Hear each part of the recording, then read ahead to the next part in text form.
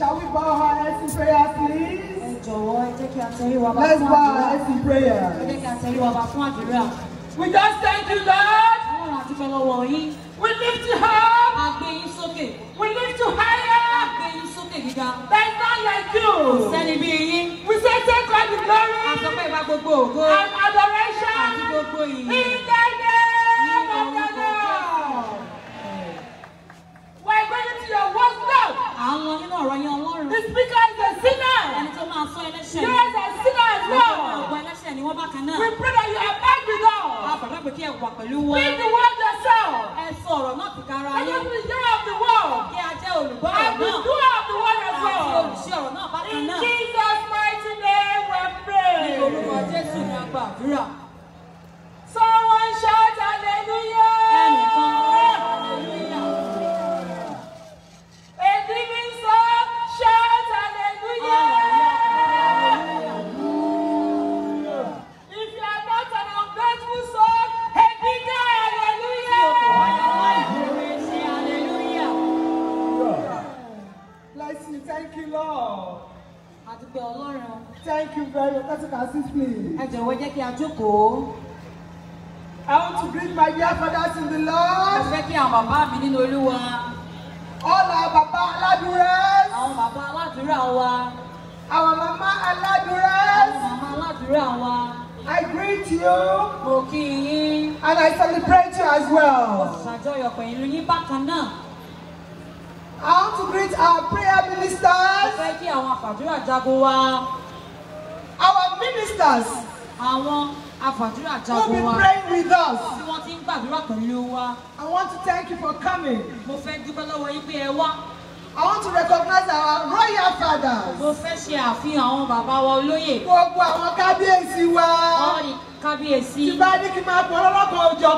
I should mention their names in the video. I need to know what to take our time.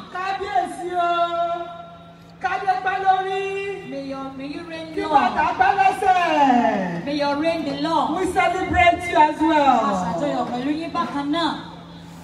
All our matrons, our patrons, we celebrate you. We want to specially celebrate our landlord. You know we have a landlord here. Our landlord has been so nice to us. They've supported us so much. And that is why you can see us here. Our landlord is no other person than His Royal Highness. Royal Highness. Kábíyèsí. Aláyé òde òde rẹ̀mọ. Let's do an answer for you, please. Kábíyèsí ẹ ṣé àdúpẹ́ o. Thank you so much, King. He's here with his beautiful wife. Our Royal Majesty. The Olori herself. Olori, thank you very much. Olori is in our church garment today. Hallelujah!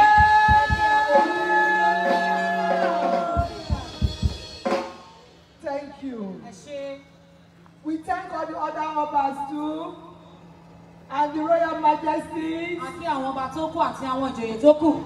There are plenty, the Alakipo, Akipo, the Onipo, before. I can't finish mentioning everybody. Everybody here is a VIP tonight. I want to thank all the TNS arms. I celebrate you. The righteous women. The Harrow Knights. The media, TNS media. The TNS radio. And a beautiful chorister.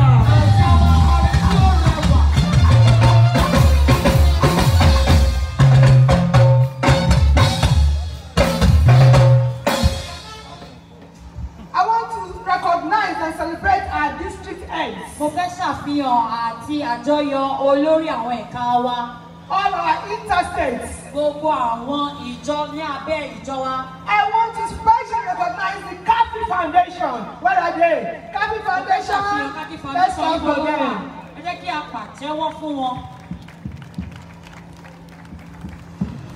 I want want to know that the committee that organizes this program is taking them a whole lot of energy to put this program together.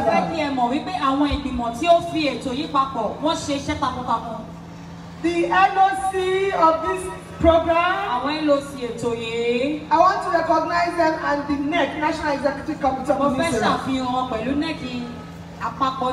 the chairman of the house is our Daddy G.O. Roberts. Please clap for him. We thank everyone who has made this program to happen. Without you, there can't be this program. So on behalf of the all new seraph, we say a very big thank you to you. And we say God bless you. The theme of this program is the last chance. The last chance. I'm sure you're wondering, how do you know about that thing? If you look at what is happening right now in the world, you will agree with me that the end time is near. The end time is near. That you woke up today and you are here at this time is by the grace of God. Some people woke up today, they woke up in the land of the dead. Some people woke up today, they woke up in the hospitals. Some people woke up today, they woke up with crying and weeping. But you are here today. The person who slept and woke up out of the dead, he did not plan to find himself there. He did not plan to die overnight. He did not plan to die in his sleep. This is what he told him yesterday. Last chance. Repent. Accept Christ. Run for your salvation. He has said, okay, tomorrow I will think about it. But there was no tomorrow for him. No tomorrow for him. So I say to you, delay is dangerous. Delay is dangerous. Are you ready? My brother, are you ready? My sister, are you ready? If the Lord should call you today, what is He going to meet with you? When are you going to land?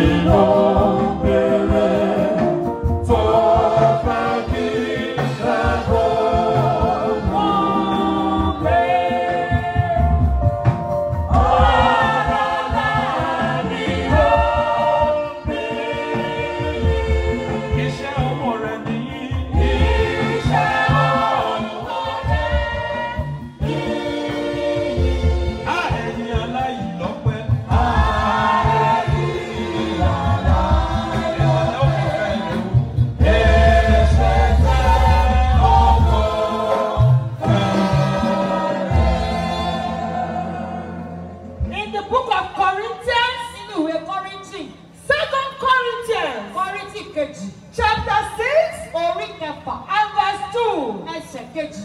And he said, behold, now is the accepted time. He didn't say tomorrow. He didn't say next tomorrow. There is no procrastination for you. You cannot postpone it. The Bible says now is the day of Are you ready? So ṣetán. Are you ready to come back home? Ṣetán láti padà sílé. Are you ready to come back to your Creator? Ṣetán láti padà sọ́dọ̀ àṣẹ̀dá rẹ. Are you ready to repent? Ṣetán láti ronú pìwàdà. What kind of vessel are you? Èèwọ̀n èlò wo ló jẹ́? Are you a vessel of honor? Tó jẹ́ ohun èlò tó lọ́lá bí? Or a vessel of dishonor? Àbí ohun èlò aláìlọ́lá?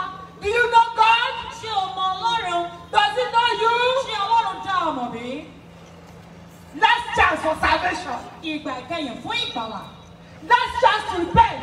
Ìgbà ìkẹyìn láti yí padà. It's the last chance Ìgbà ìkẹyìn for you ni fún ọ and I àti èmi to right our relationship with Christ. láti ṣe tún ìbáṣepọ̀ wa pẹ̀lú Kristi ṣe. Do you have a relationship with Christ? Ṣé o ní ìbáṣepọ̀ pẹ̀lú Ọlọ́run bí? What kind of relationship do you have with Him? Ìbáṣepọ̀ wo lo ní pẹ̀lú rẹ̀? This is a warning to you. Èyí jẹ́ ìkìlọ̀ fún ọ. It's a warning to Ó you. jẹ́ ìkìlọ̀ fún ọ. The Lord has given several grace. Ọlọ́run ti fún ọ ní oore ọ̀fẹ́ àkàìníye. He's giving you this last grace. Ó wá fún ọ ní oore ọ̀fẹ́ ìgbẹ̀yìn yìí. Nobody knew that there will be a COVID-19. Kò sẹ́ni tí ó lérò wípé àrùn COVID-19 máa wà. Nobody knew there will be a corona. Kò sẹ́ni tó mọ̀ pé kòrónà máa dé. It came overnight. Ó dé láfẹ̀mọ́jú. It did not give anybody a notice. Kò fún ẹnikẹ́ni ní ìgbà. And that is how the Lord will come. Bẹ́ẹ̀ ni Ọlọ́run yóò ṣe dé. He's going to come like a thief at Ó night. máa dé bí olè lóru. Remember the 10 virgins. Ṣé ẹ mọ̀ nípa àwọn mútíyá mẹ́wàá ni? The 10 virgins. Mútíyá mẹ́wàá ni. 5 were ready. Márùn-ún wọ́n ṣetán. 5 were not ready. Márùn-ún kò ṣetán. Are you prepared? Ṣé ẹ̀ ń gbáradì? Do you want to be like the 5 were not ready? Ṣebí tàbí àwọn tí kò gbáradì márùn-ún ni? Do you want to be like them? Ṣebí tàbí wọn? No. Rárá. All of them I say no. Rárá. If no is your answer, Àwọn ẹgbẹ́rọ́lá ni ìdáhùn yín. today, Lónìí tonight, ní àṣálẹ́ yìí. tonight, Àṣálẹ́ yìí. tonight, Òru yìí. I prophesy to someone. Tẹ́lẹ̀ sínú ayé You will not be dead in the name of Jesus.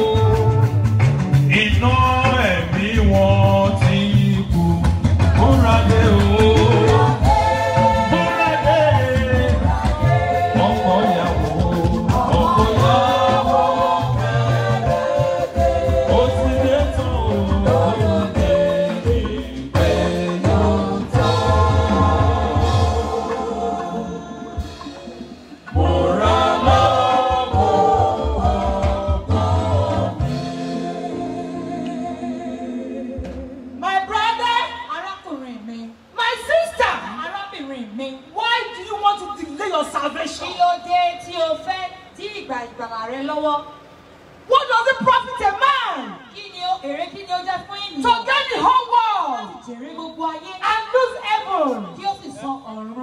You know the wages of sin is death. So why do you want to die? Jesus loves you. He created you in His image. He doesn't want you to die. The Bible says when a sinner repents, there will be joy in heaven. Why do you want to die? He loves you so much. And He condemns to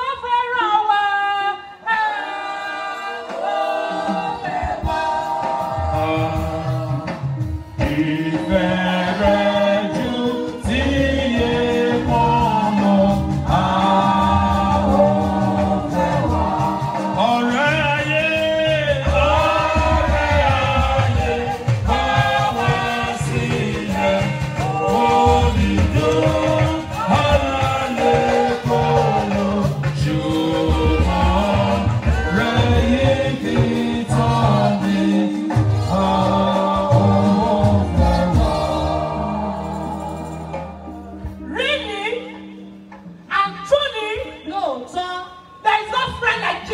Kò sí ọ̀rẹ́ bí Jésù. Ọ̀rẹ́ bí Jésù kò sí láyé yìí. There is no friend like Jesus in this world. Ọmọ ìyá ẹ̀kọ́ ó lè tà ẹ́.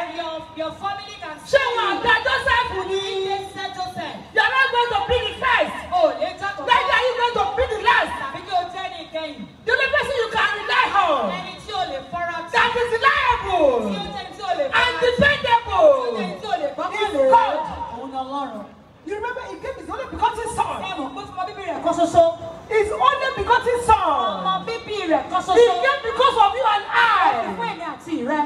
To die for our sins. Láti kú fún ẹ̀ṣẹ̀ So wa. that we can be saved. Kí a bá lè ní ìgbàlà. So how do you want to pay him back? Báwo lè fẹ́ san padà fún ọ? My brother, how do you want to pay him back? Ọkùnrin báwo lè fẹ́ san padà fún ọ? Ẹlẹ́ṣẹ̀ yí padà. Ẹ̀ṣẹ̀ tí ẹ ò fi. Ẹlẹ́ṣẹ̀ yí ń bẹ̀rẹ̀. Ẹlẹ́dàá yìí ló bèrè tó fẹ́ kí ẹ bọ̀ wò. Ọ̀rọ̀ ńlá ni ó bí. Ọ̀rọ̀ ńlá ni ó bí. Iṣẹ́ ọwọ́ rẹ̀ ni. Iṣẹ́ ọwọ́ rẹ̀ ni. Ẹ̀yin aláìlọ́pẹ́.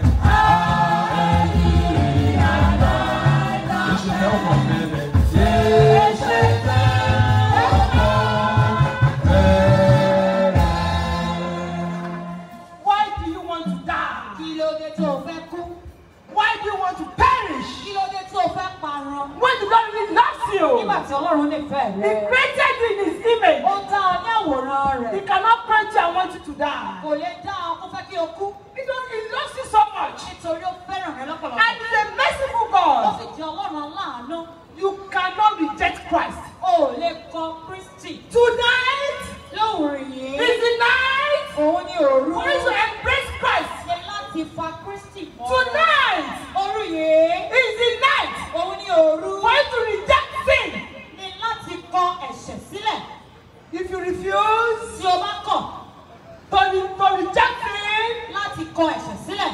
if you refuse Tí o bá kọ̀ jálẹ̀ to embrace Christ, láti fa Kristi mọ́ra. there'll be eternal consequences. O máa ní ìjìyà ayérayé. There'll be eternal pains, O máa ní ìrora ayérayé. eternal sorrow, Ìpayínkeke ayérayé. eternal unhappiness, Ìpayínkeke gnashing of teeth àti ìpayínkeke ayé on the last day. ní ìgbà kẹyìn. Only those Àyàfi àwọn who are on the side of Christ tí ó wà nípa ti they are the ones that will have eternal joy. àwọn ló máa ní ayọ̀. And I pray today, Mo gbàdúrà lónìí. all of us here, Gbogbo wa tó wà ń bí. we will have eternal joy in the name of Jesus. Ayé lórúkọ Jésù. Gbogbo ìwà tí a wù, gbogbo ọ̀rọ̀ wa tí a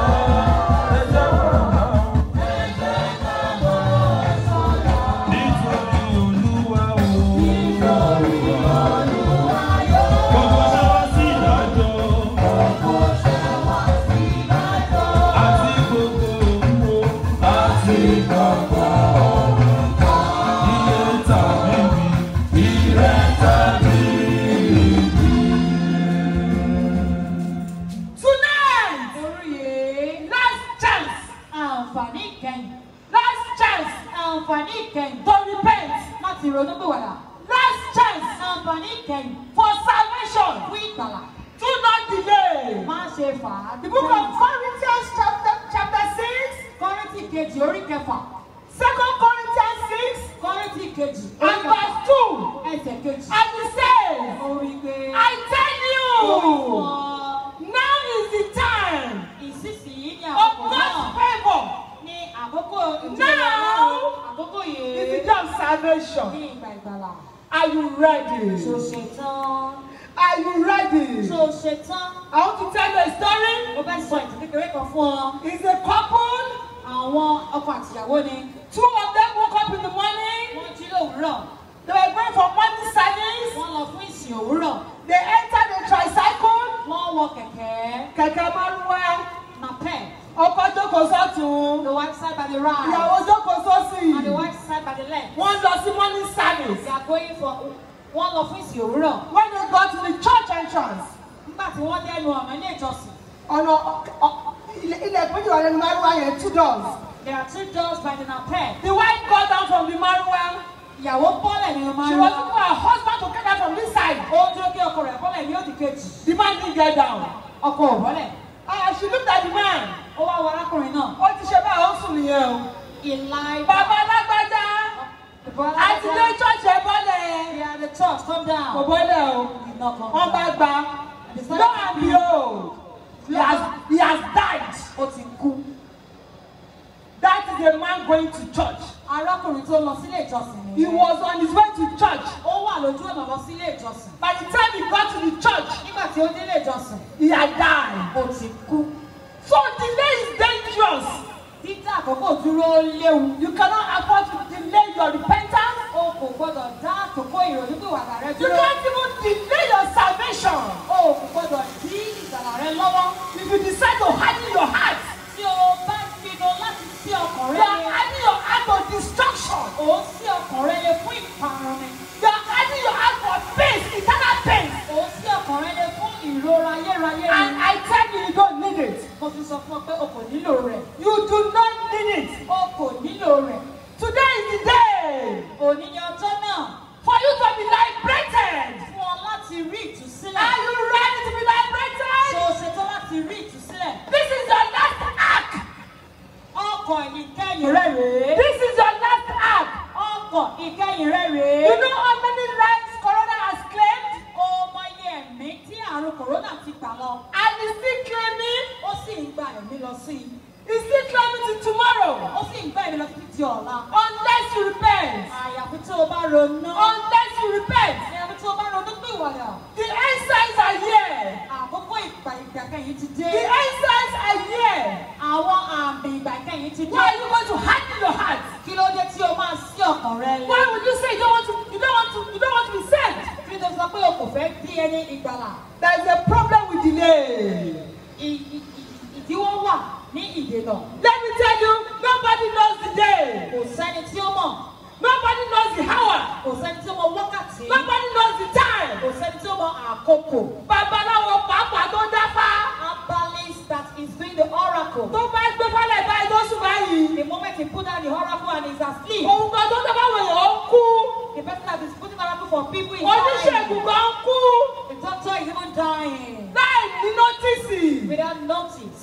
Àwọn àfọ àgbọn wọn kú láì ní nọ́tìsì. Even the clergy people die without notice. Àìmọye pásítọ̀. Several pastors. Tó jẹ́ kó wá kọ̀ sùn wọn kàn jí mọ́. They sleep and they are unable to wake. Kí ló tí wọn lè dá dúró? Why can't they wake? Wọ́n àṣẹ tó pọ́n wá dúró náà máa ti jẹ́ kí kú Why sí. can't they say, God, do Fún not mi let ṣẹ́jú me kan die sí. now. Just give me a few more minutes. No! Rárá. Ikú ọmọ kan. Time does not know anything. Ikú ọmọ ayẹ. Does not know why. Kò sí ẹ̀rọ mọ́ pàápàá. Does not know the children likewise. Ilé is dangerous. Ìdádúró léwu. It is now. Àkókò yìí sí. You know there is this beautiful song. Ẹ mọ̀ wípé orin dáradára yìí wà. That song is an old song as well. Orin yìí tó ti pẹ́ ni. When I was a little girl, Nígbà tí mo wà ní ọ̀dọ́ ọmọ I used to hear them sing it. Mo máa ń gbọ́ tí wọ́n máa ń kọ́. And the song so much. Orin yẹn mo nífẹ̀ẹ́ rẹ̀ lọ́pọ̀lọpọ̀. And I'd like to sing that song for you. Mo sì fẹ́ràn láti kọrin yìí fún yín. Sátọ́dé mọ ìgbà àti àkókò.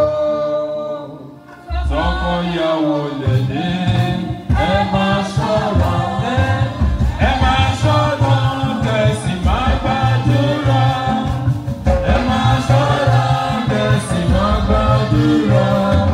Ta ló lọ́nà ìgbà tàbí àkókò? Tọkọyàwó lèdè, ẹ máa ṣọ́ra. You remember the parable of the rich man? Ṣé ẹ mọ òwe ọlọ́rọ̀ ni? In the book of Luke Nínú ìwé Lúùkù 12, orí kejìlá 16 to 20. ẹsẹ̀ kẹrìndínlógún dé The rich man thought he had plenty of time. ọkùnrin ọlọ́rọ̀ ní sọ fún òtòṣì ni. He thought he had plenty of time to enjoy life. Ó ní ọ̀pọ̀lọpọ̀ ìgbà láti gbádùn ayé. But lo and behold, God had news for him. Ṣùgbọ́n Ọlọ́run ní ìròyìn fún un. God had news for him. Ọlọ́run ní ìròyìn fún un. That very night Òru ọjọ́ yẹn that he thought he had plenty time to enjoy. tí ó rò rò pé òun ní àkókò láti ṣe fàájì. His life was demanded from him. Ní a gba ẹ̀mí rẹ̀ lára rẹ̀. His life was demanded from him. Ní a gba ẹ̀mí rẹ̀ lára rẹ̀. So you have to spend your time wisely. O gbọ́dọ̀ lo àkókò rẹ̀ dáradára. Every time you have, Gbogbo àkókò tí o bá ní, you have to use it wisely. o gbọ́dọ̀ lò ó pẹ̀lú ọgbọ́n. Use it wisely. Lò ó pẹ̀lú ọgbọ́n. So that it doesn't lead to destruction. Nítorí pé àìlọ́gbọ́n máa ń súni sí ìparun. We don't want you to be destroyed. A kò fẹ́ kí o parun. The Lord doesn't want you to be destroyed as well. Ọlọ́run ò fẹ́ kí o parun bákan náà. He loves you so much. Ó ìfẹ́ rẹ̀ lọ́pọ̀lọpọ̀. Do you know God, my brother? Ṣé o mọ Ọlọ́run bí arákùnrin? Does he know you? Ṣé Ọlọ́run mọ̀ ọ́? Do you have an account with him? Ṣé o ní ìfipamọ́ pẹ̀lú Ọlọ́run? Is your account active? Ṣé ìfipamọ́ rẹ wà lójú iṣẹ́? Is your account dormant? Ṣé ìfipamọ́ rẹ kò ṣiṣẹ́ rárá bí? Do you have a BBN with God? Ṣé o ní ìpamọ́ pẹ̀lú Ọlọ́run? Tẹ́ bá fẹ́ gbowó báńkì tẹ́ bá ní BBN níṣẹ́ lè gbowó báńkì. If you want to collect money from the bank without your BVN, you cannot. BBN gangan òun ló fi ṣe gbogbo business in Nigeria ń sìn. BVN is what is used for every transaction in Ìwọ Nigeria. kan ṣo ní BBN pẹ̀lú Ọlọ́run. You have BVN with God. Ṣálá ọmọ BBN yẹn. Does not identify your BVN. Ṣé àkáǹtì ẹ ti dọ́màntì? Is your account dormant? When your account is dormant, Sí ìfipamọ́. how can you operate it with God? Báwo lo ṣe fẹ́ lò ó pẹ̀lú Ọlọ́run? Táǹkàǹtì ẹ bá ti dákú. When your account is dormant Táǹkàǹtì yóò lẹ́nu mọ́. and it does not have life, Táǹkàǹtì ẹ ti ń sùn. that is asleep. How do you want to use it? Báwo lo ṣe fẹ́ lò ó? You must have an active account with O God. gbọ́dọ̀ ní ìpamọ́ tí ó sọjí pẹ̀lú Ọlọ́run. You must have a BBN with God. O gbọ́dọ̀ ní àmì ìdánimọ̀ pẹ̀lú Ọlọ́run. That is when God can recognize you. Nígbà yìí ni Ọlọ́run máa tó dá ọ mọ̀. It's your BBN that will use to recognize you. Nọ́mbà ìdánimọ̀ yẹn Ọlọ́run máa fi mọ̀ ọ́. Your BBN is your biometrics. Òun ni àfihàn rẹ. That's how God will know that this is my daughter. Òun ló máa fi mọ̀ wípé ọmọ arábìnrin mi rèé. This is my son. Ọmọ arákùnrin mi rèé.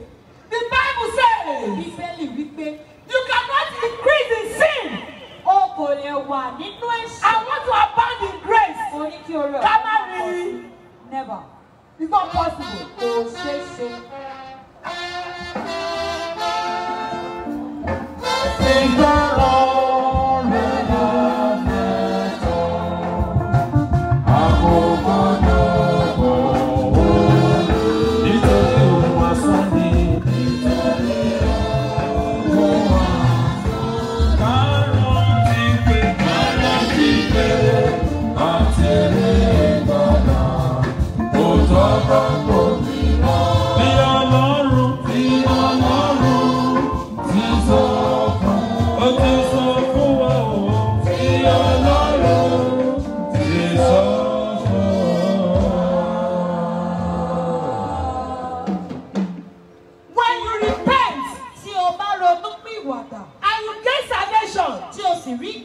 What is your profit? Kí ni èrè rẹ?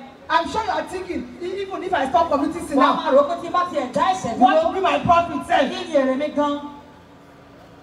The Lord says, Ọlọ́run wípé when you repent tí o bá ronú pìwàdà and you turn to tí God, o sì yí padà sí Ọlọ́run, He says He will wipe out your sin Ọlọ́run máa nu gbogbo ẹ̀ṣẹ̀ rẹ nù. and He will give you a refreshing time. Ó sì máa Ìgbà fún wọn ní ìgbà Ìgbà ọ̀tun, ọ̀tun. a refreshing time.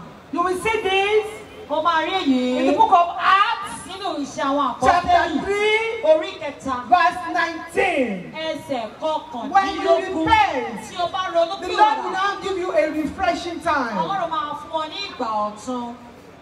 Whoever confesses his sin, Gbogbo ẹnikẹ́ni tí ó bá jẹ́wọ́ ẹ̀ṣẹ̀ rẹ̀, the Lord will have mercy on. Ọlọ́run máa ṣàánú rẹ̀. Don't delay your repentance, my brother. Má ṣe dí ìgbà ìrònú Don't delay your rẹ lọ́wọ́. salvation, my brother. Má dí ìgbàlà rẹ lọ́wọ́. Vanity upon vanity. Asán nínú asán. Tonight, Orú yìí. I want you to hand over your life, Mo fẹ́ kí o fi ayé rẹ hand over your life to Christ. fún Kristi. What are you going to benefit? Kí ni èrè? What are you going to get? Kí ni èrè tí o máa rí gbà? O ti pọ ọmọlọmọ lẹ́kún.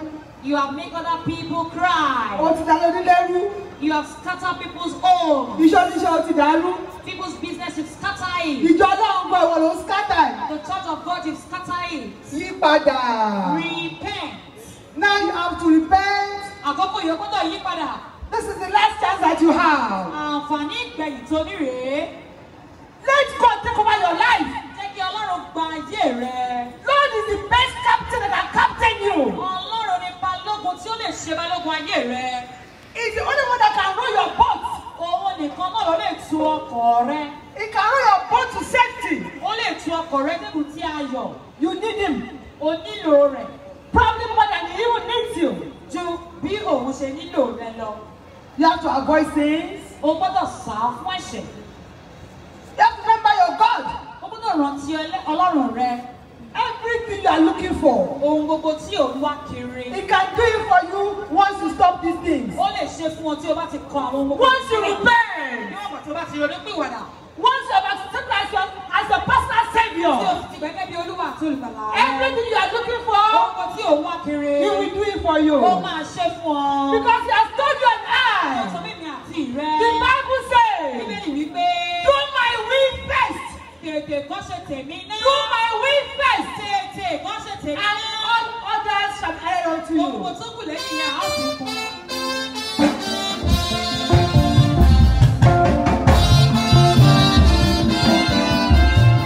Ó ń pè ọ́ nínú ẹlẹ́.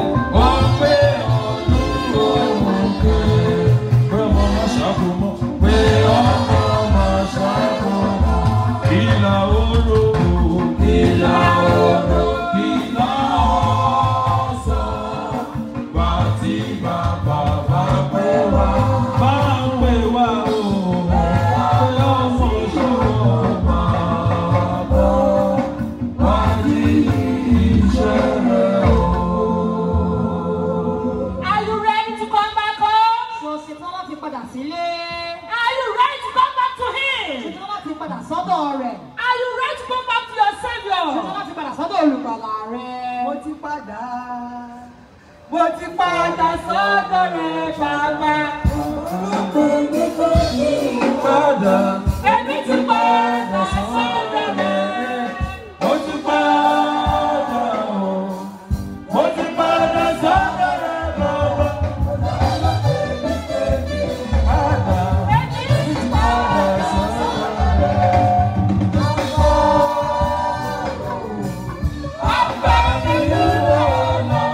You have been calling me to come back. Come back to you finally.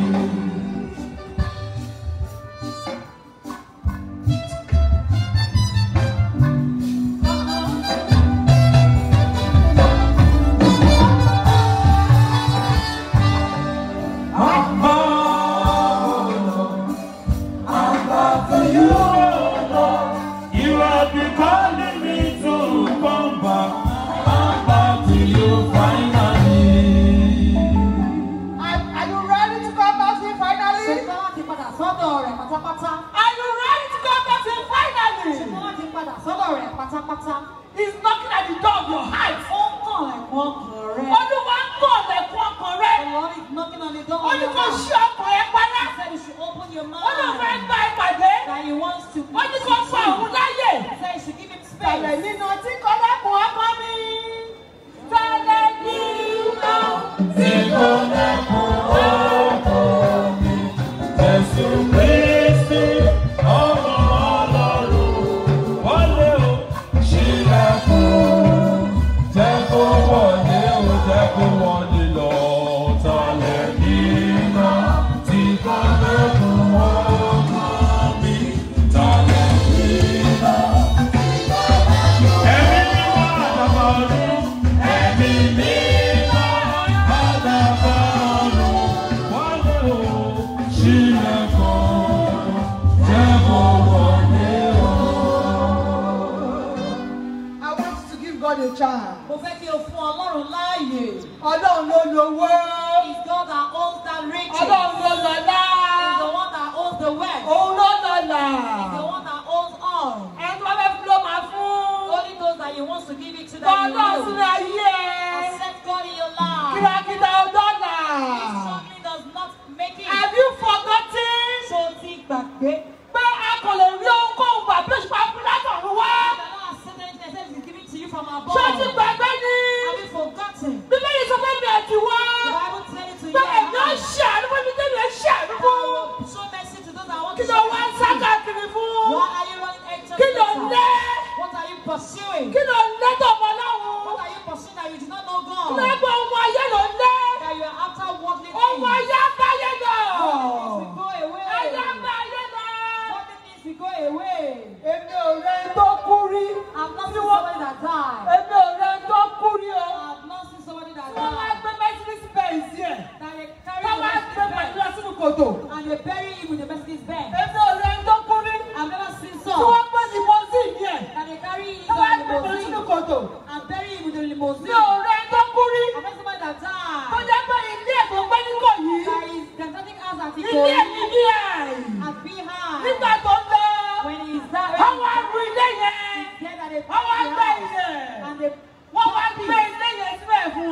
put that building. Ẹsẹ̀ mẹ́fà péré ni. It is just 6 feet. Wọ́n wá kọ́lé ọjọ́ kan fún ẹ.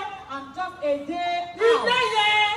The house. Tó bá gbé inú kọ́mpáàdì tó gbé tẹ́lẹ̀. If it is your previous company and living. Níbi tó ti yan tó bá bọ̀. That you always Wàá work máa yan. majestically. Wàá máa yan. That you Wàá work máa yan. Wàá máa majestically. yan. You work majestically. Wọ́n máa kí ẹ mọ́ mi káàbọ̀. You see, mommy, welcome. Dẹ́dẹ̀ máa wọ dẹ̀. Daddy, welcome. Kábíyèsí máa wọ dẹ̀. Welcome. Tó bá lọ sí lọ́dọ̀ wàá tilẹ̀kùn lé ẹ. When you are going to London, you Ẹni tó kọ̀ lé wọlé. so that nobody can come in. Ìjọ kan bọ̀. There will be a day. Ilẹ̀kùn lé yẹn. The door. Wàá ní kọ́kọ́rọ́ ẹ̀ lẹ̀. You drop the key. Wọ́n ò nílẹ̀ tí. You will be able to close it. Àwọn tó lè wọlé ẹ lójú ayé ẹ. Those that cannot go into your Wọ́n máa house. wọlé They yẹn. will go behind Ìwọ you. kọ́kọ́ fúnra rẹ̀. You yourself. Wọ́n wá gbèrò sí kọ́nà kan. And they will put you in just one Kọ́nà ni corner. o. Corner. Lẹ́yìn ilé yẹn. Behind that Wọ́n wá gbé house. síbi kan. They will put you Ojú á somewhere. máa pa. Rain beat Oòrùn á you. máa pa. Sun beat you. So what is it? Kí wá ni? What is the benefit? Kí wá ni èrè? Kí ló àǹfààní ẹ? What is your benefit? Tó sọ gbogbo tó jèrè ayé. That you encompass Tó wá the sọ whole ọ̀run. world and you lost You have everything. to change today. O gbọ́dọ̀ yí padà Kò sí nǹkan tó lónìí. máa mú lọ. There is nothing you can take Tó o kọ́tà away. lé yìí. Everything you are None of pursuing. it. None of it. Kò sí. Aṣọ ẹ̀ tó fáyìn jù. That your Bàtà ẹ̀ tó fáyìn jù. that your nice shoe. Mọ́tò ẹ̀ tó fáyìn jù. That your best car. Bulletproof car yẹn. That your Kò bulletproof sí car. ètò màá lọ́jọ́ yẹn o. None. With the Torí mi ò tí ì rí rí. Because I've never seen some. Ọmọ ẹ̀kọ́ tó nífẹ̀ẹ́ jù. That's your beloved Ọmọ child. ẹ̀ tí wọ́n kọ́ nífẹ̀ẹ́ jù. That your beloved child. Ọmọ ẹ̀kọ́ tó nífẹ̀ẹ́ wọ́n kọ́ jù. And that is that loves Kò ní you bí ó more. tẹ̀lé ẹ lọ o. He will not go with you. Abẹ ti gbọ́ rí pé èèyàn Or kan have you kú, heard that somebody died? ọmọ ẹ̀ wá tẹ̀lé wọn kòtò. And the child enter into the pit with him. Ọmọ ọjọ́ kan pàápàá. Even a day-old child. Tí ìyá ẹ̀ bá ṣe kinní. And the mother died. Wọ́n kì í ṣe máa ń sínú kòtò ẹ̀kú tẹ̀lé ìyá ẹ̀ o. They will never put the child inside with the mother in the Ó yẹ pit. kó ní àyíyá ìkòrẹ́ tó bá fún wọn lọ́nà ọmọ ọjọ́ They kan will ni. like somebody to breastfeed the child. It's just a Ọmọ day ọjọ́ old. kan ẹja àti sí kó tẹ̀lé ìyá ẹ̀ They lọ. will put the child inside the grave. Abẹ́ ti rí rí. Or have you seen such? You must repent. Ẹ yí padà. You must repent. O gbọ́dọ̀ yí padà. You must repent. O gbọ́dọ̀ yí padà. Why are you disobeying God? Kí ló tó fi ń ṣàìgbọràn sí Ọlọ́run? Kí Why? ló dé? This is the time. Àkókò náà rèé. I want you to be with me in Mo heaven. fẹ́ kí o wà pẹ̀lú mi lọ́run. Èmi mọ̀ pé mo máa ṣiṣẹ́ dáadáa I know I will work well. so that I will go straight when it's time to go. Kémi náà lè lọ ní ọ̀nà tó rò ní sákòókò bá My tó. brother and my sister, Arákùnrin arábìnrin, last chance. àǹfààní ìkẹyìn. A stitch in time saves time. Ká ṣe kíá lójú ọjọ́. I don't know how to say that in Yoruba. Mi ò mọ bó ṣe ń sọ a stitch in time saves time in Yoruba. Ká ṣe kíá lójú ọjọ́. Ó máa ń jẹ́ kí àkókò kí ó ṣe àǹfààní fún ni. Remember your God at the right time. Rántí ẹlẹ́dàá rẹ nígbà tí ó tọ́. You remember that poem? Ẹ rántí ọ̀rọ̀ orin ni. Tick, tick. Wà Tick wà. says the clock. Tick, tick. Àkókò ké. What you have to do, don't quick. Ohun tó ní láti ṣe ìyára kankan ṣe. You must do it now. O gbọ́dọ̀ ṣe ní ìtìtì. That is why we put this program together. Ìdí nìyẹn tí a fi gbé ètò yìí kalẹ̀. We want to win souls for Christ. A fẹ́ jèrè ọkàn fún Kristi.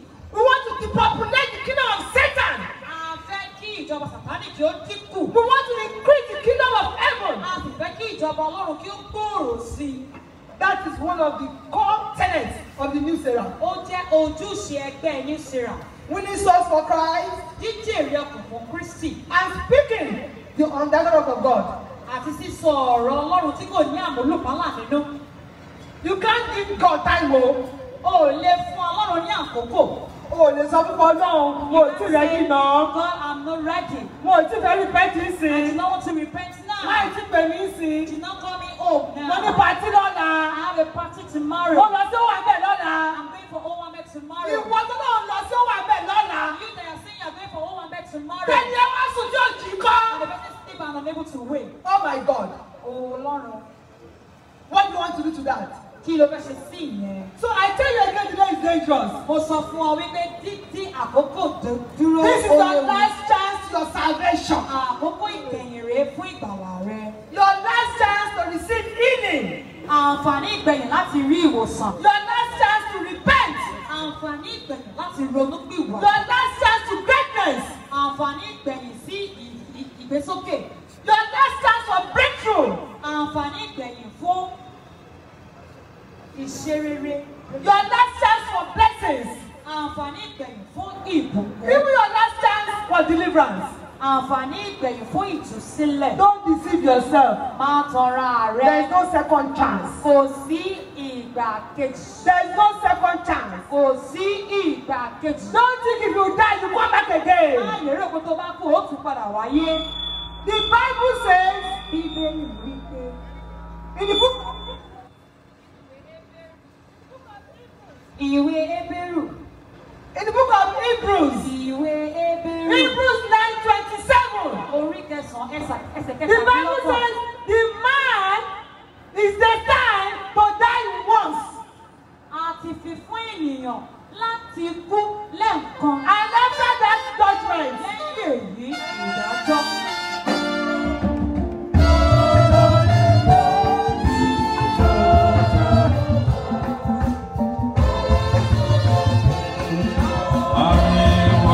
Omi jẹ́jẹ́ pé wá, omi jẹ́jẹ́ kó wá. Ìpàdé wa yóò jẹ́ ayọ̀ o. Ìpàdé wa yóò jẹ́ ọ̀pọ̀ wa bá bọ́ lọ́wọ́ ẹ̀ṣẹ̀. Wá bá bọ́ ká o sì wà pẹ̀lú rẹ̀. Wà pẹ̀lú rẹ̀ Jésù.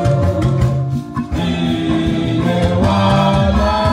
Ìpàdé wa yóò jẹ́ ayọ̀ o. Ìpàdé wa yóò jẹ́ ọ̀pọ̀ wa bá bọ́ lọ́wọ́ ẹ̀ṣẹ̀. Wá bá bọ́ lọ́wọ́ ká o sì wà pẹ̀lú rẹ̀ Jésù.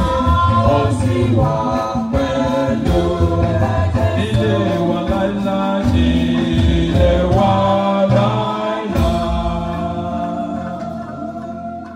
I'll be running up shortly, Mo máa ṣe gbogbo rẹ̀ kankan but before láìpẹ́. then, Ṣùgbọ́n kí n tó dánu I want to share with you mo fẹ́ pín pẹ̀lú rẹ 6 steps to salvation. ìlànà mẹ́fà sí ìgbàlà. The first one is acknowledgement. Àkọ́kọ́ ni ìdánimọ̀. You have to admit O gbọ́dọ̀ gbà that you are a sinner wípé ẹlẹ́ṣẹ̀ ni ọ́, and you have sinned. pé o sì ti ṣẹ̀. You will see this in Romans O máa rí ìdí ìwé Róòmù chapter 3, orí kẹta verse 23. ẹsẹ̀ kẹtàlélógún. Step 2, Ìlànà kejì. you have to repent genuinely. O gbọ́dọ̀ yí padà ní tòótọ́. You have to feel sober. O gbọ́dọ̀ ronú. You have to feel sorry O gbọ́dọ̀ ní ìtẹríba and ọkàn turn away from that kí sin. o sì yí kúrò nínú ẹ̀ṣẹ̀ rẹ̀. Step 3, Ìlànà kẹta. you have to confess your sins. O gbọ́dọ̀ jẹ́wọ́ ẹ̀ṣẹ̀ rẹ. You have to confess your sins O gbọ́dọ̀ jẹ́wọ́ ẹ̀ṣẹ̀ so that rẹ. your life can be refreshed. Kí ayé rẹ lè gba ìgbà You see it in the book of Romans Ó rè é nínú ìwé Róòmù. chapter 10, Orí kẹwàá. verse 10. Ẹsẹ̀ kẹwàá. Step 4, Ìlànà kẹrin. you have to forsake. O gbọ́dọ̀ kan. You have to give up. O gbọ́dọ̀ fi You sílẹ̀. have to abandon O gbọ́dọ̀ kọ̀ ọ́ all sílẹ̀. those things you are doing Gbogbo ẹ̀ṣẹ̀ tí ò ń that bá will yẹn. hinder your walk with Christ. Tó máa dènà iṣẹ́ ìsìn You rẹ have to pẹ̀lú Ọlọ́run. forsake them. O gbọ́dọ̀ kọ̀ wọ́n sílẹ̀. You see it in Isaiah Wàá 55, rí nínú ìwé Àìsáyà. verse 7. Orí karùnléláàádọ́ta. Step 5. Keje. Ìlànà karùn-ún. You have to believe. O gbọ́dọ̀ gbàgbọ́. You have to place your trust O gbọ́dọ̀ fi ìgbàgbọ́ rẹ in God. sínú Ọlọ́run. He's the only one that can do it. Òun nìkan ló lè ṣe. What are you passing Kí through? lóhun tí ò ń là Is kọjá? it that child? Ṣé ọmọ yẹn Is ni? it your marriage? Ṣé ìgbéyàwó yẹn ni? Is it your business? Ṣé òwò rẹ Is ni? it your finances? Ṣé ètò ìṣúná rẹ ni? Only when you believe, Kìkì bí o bá He can do gbàgbọ́ what you want for you. ni ó máa ṣe ohun tí o fẹ́ And fún step ọ. 6, finally, Ìpele kẹfà ní àkótán. you have to receive. O gbọ́dọ̀ gbà. So take something offered to you, you have to receive. Láti lè fún ọ ní nǹkan, o gbọ́dọ̀ gbà. You have to receive all the benefits O gbọ́dọ̀ gba gbogbo èrè that the Lord has given to tí you. Ọlọ́run fẹ́ fi fún ọ. I know. Mo mọ̀. You also know Ìwọ náà sì mọ̀ pẹ̀lú that you are a sinner. pé ẹlẹ́ṣẹ̀ ni ọ́. You know you are falling short of His glory. Ó mọ̀ pé o ti kùnà ògo rẹ̀. Where are you falling short of His glory? Níbo ló ti kùnà ògo rẹ̀? My brother, Arákùnrin mi. my sister, Arábìnrin mi. where are you falling short of His glory? Níbo ló ti kùnà ògo rẹ̀? Don't be ashamed. Má tijú. Do not be ashamed. Tonight is the night. For you to reconnect. To reconnect with Christ. I want you to make up with him. I want you to make up with him. He wants you to make up with him. All that those who are on the side. All that those who are on the side of Christ. They are the ones that will abide with him. They are the ones that we want to do. They are the ones that we want to do tomorrow. Wherever you are, if you want to give your life to Christ, I want you to rise up. Please rise up. Don't be ashamed. Don't be ashamed. Don't be ashamed. Don't be ashamed. Don't be ashamed. Rise up. Begin to rise up. Begin to rise up. For Jesus. All the wherever you are, I want you to rise up. I want to give your life to Christ.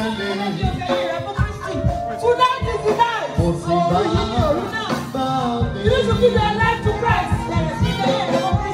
Don't be ashamed to do it. Don't be ashamed to do it.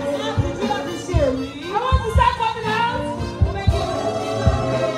These are all the more. These are all the more. Start coming wherever you are. I want to pray with you. I want to pray with you. I want to pray with you. Wherever you are. Wherever you are. Hurry up, hurry up, hurry up. Rush up, I want to pray with you. Don't look at your brother. Don't look at your sister. Salvation is personal.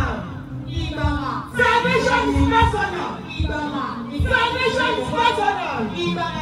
Salvation is personal. Salvation is personal. Salvation is personal. Hurry up. Hurry up, hurry up. Hurry up. Hurry up, let's come out. I want to pray with you.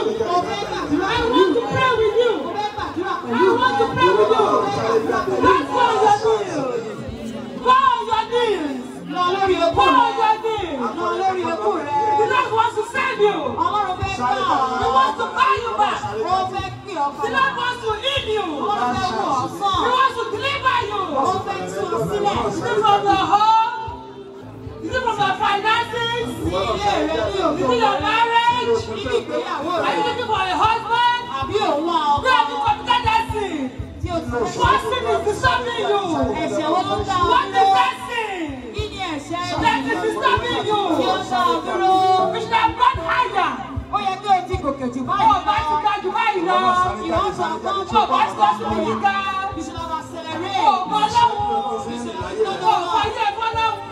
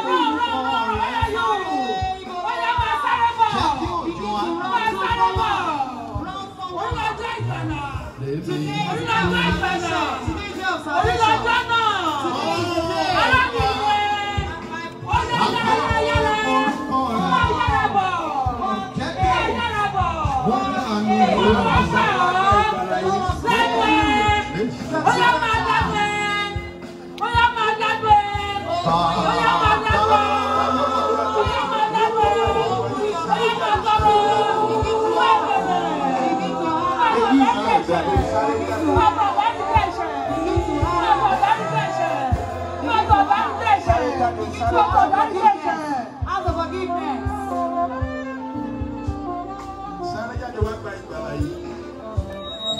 Come forward. Come on. Don't be ashamed. Oh Lord, I call upon your name. Let the rain of your mercy upon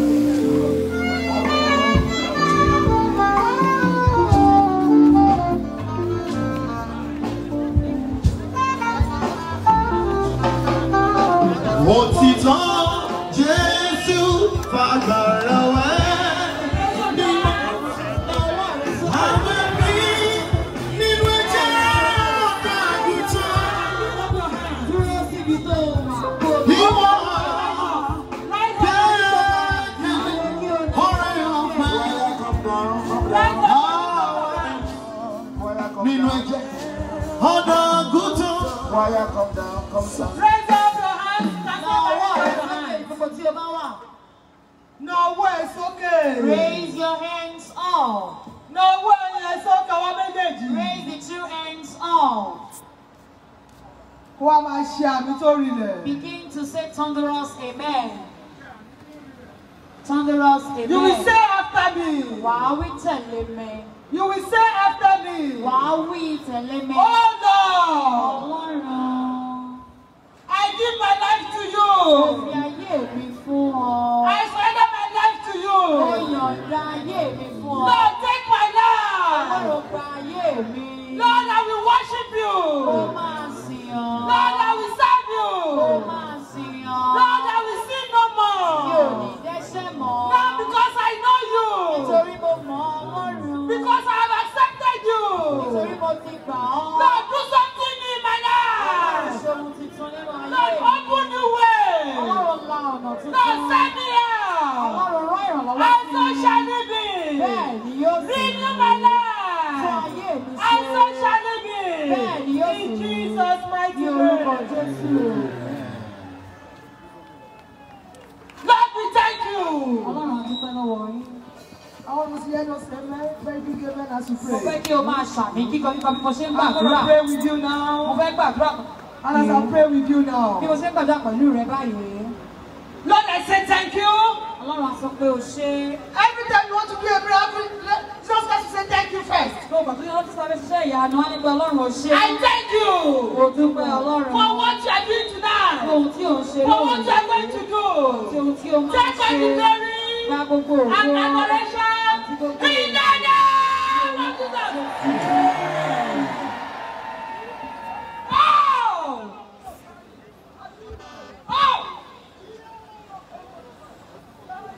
Because as a presence of Savior, today, receive the praise before in the name of Jesus.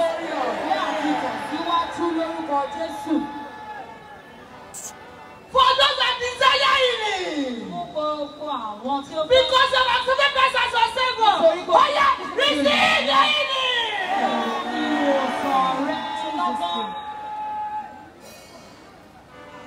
Those finances that are dead, those finances in the beginning,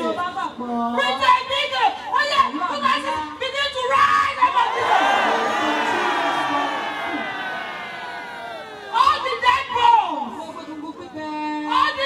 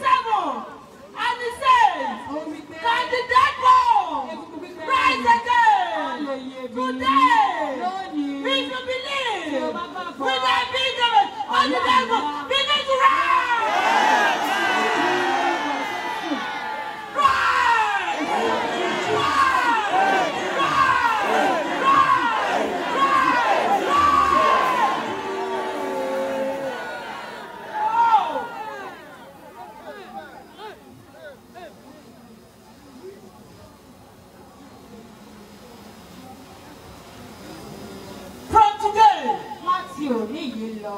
They have accepted Christ as your Savior. You will not beg to it again. You will not cry again. You will not sorrow again. You will not weep again. You will give testimony. You will give testimony.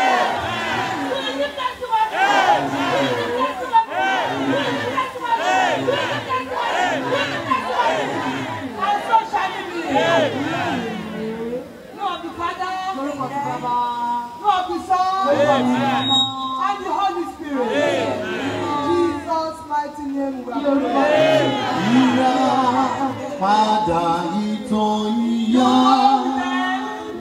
My sisters and my brothers are here to take you. You're going to go with them. They take down your details. They take down your names. And we begin to communicate with you. Thank you very much. God bless you. Put your hands up for Christ. God bless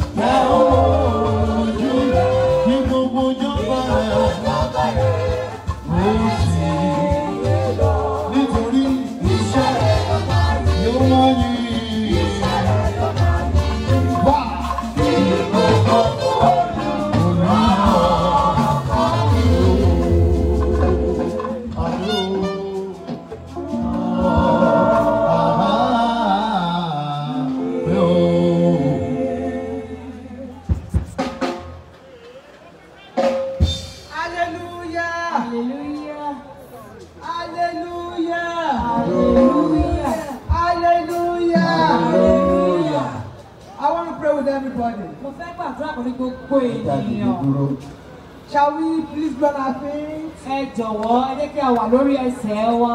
our feet, please, and let's pray quickly. That's what we came to do here. That's why we left our homes. That's why we left our beautiful bed. That's why we travel from far and near. Things that are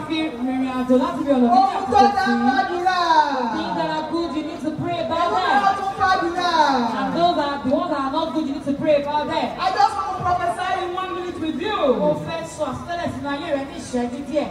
Father, we just thank you. We lift you up. We lift you higher. For our fathers. For our mothers. For our royal fathers. For everyone that is here. We say take all the glory and adoration in the name of Jesus. I prophesy. As you come in here this year, next year you will not be missing. I decree. As you have come to this mountain this year, next year, you will come next year. You will eat or do no more. There will be greater testimonies for you in the name of Jesus. For all those who came there with Christ, who came there today sorrowing, today I prophesy, my Lord will wipe away your tears. You will cry no more.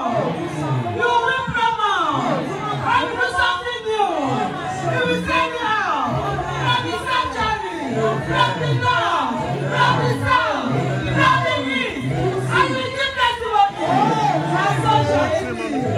In Jesus' mighty name.